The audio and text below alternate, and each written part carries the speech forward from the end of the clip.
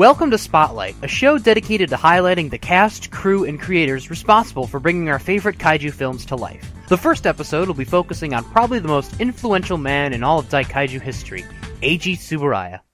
Eiji Tsuburaya was born in the Fukushima Prefecture on July 10th, 1901. He had a rough childhood, his mother passing away suddenly when he was only 3 years old, and his father had moved to China to help the family business. Young Eiji was raised by his uncle and paternal grandmother.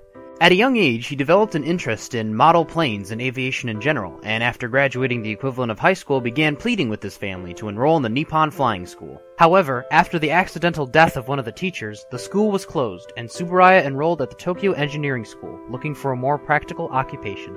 While working at a toy company to supplement his income, he was offered a job to be trained as a motion picture cameraman. Tsuburaya's destiny was beginning to rear its head.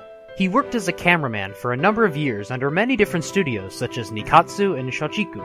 He eventually joined Toho Tokyo Studios and began work on various military propaganda films such as Naval Bomber Squadron, The Imperial Way of Japan, and The War at Sea from Hawaii to Malaya. During this time, Tsuburaya crafted some of the most impressive miniatures ever put on film.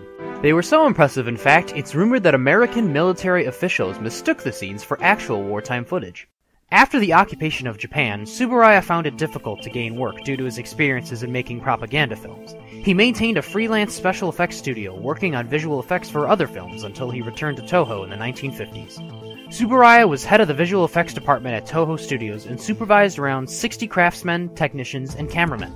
It was at Toho where he met Tomoyuki Tanaka and Ishiro Honda. These three were labeled the Golden Trio by Toho's publicity department, and for very good reason. Nearly all of Toho's 50s and 60s kaiju and tokusatsu films were directed by Honda, produced by Tanaka, and the visual effects were done by Tsuburaya.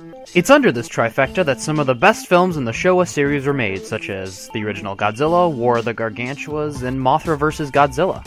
Tsuburaya isn't known only for his visual effects movies, though. Who could forget his most prominent creation behind Godzilla, Ultraman?